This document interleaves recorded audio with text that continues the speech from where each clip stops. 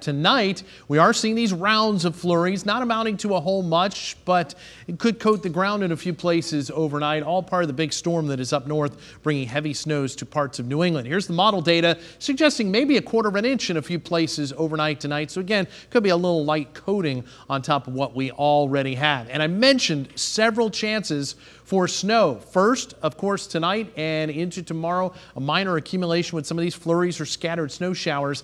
By the time we get to Sunday, there could be some storm development along the coast. And if that happens with colder air coming into the area after a brief warm-up, we could be back to some snow.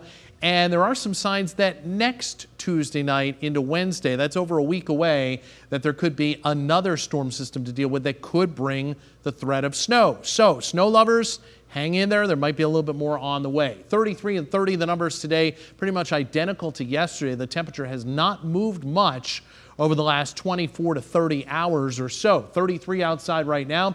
Breeze out of the north-northwest at 15 miles an hour, gusting to 22, and that makes it feel like 23 degrees outside.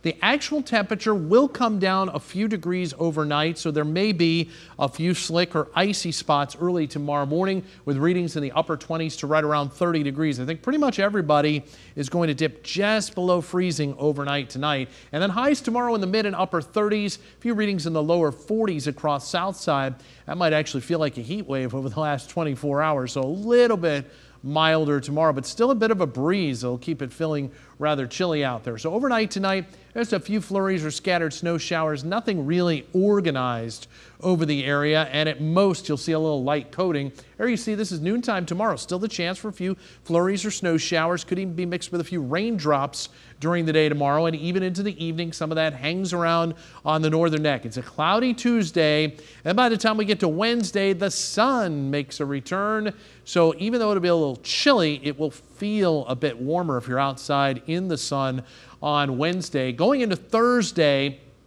clouds will start to increase from the west. This will be our next front to deal with on Friday. Notice the showers developing out here to the west. Some of these showers will come in here on Friday. I think mostly during the morning, and our computer data is starting to come into agreement that the front actually moves off the coast, gives us a dry Saturday, but there are some indications that there could be a coastal low forming on Sunday as that front doesn't go far away. If that happens, it could be anything from snow to rain once again, much like the storm that we saw yesterday, and we'll just have to wait and see how this develops. It's just starting to show up on the model data tonight. Cloudy and cold overnight tonight, some flurries. Where they're not flurries, there could be a little freezing drizzle, so again, a few icy spots early tomorrow morning. Temperatures mainly in the upper 20s overnight. Another pretty cloudy day for tomorrow. Again, a few flurries or snow showers, maybe a few raindrops mixed in.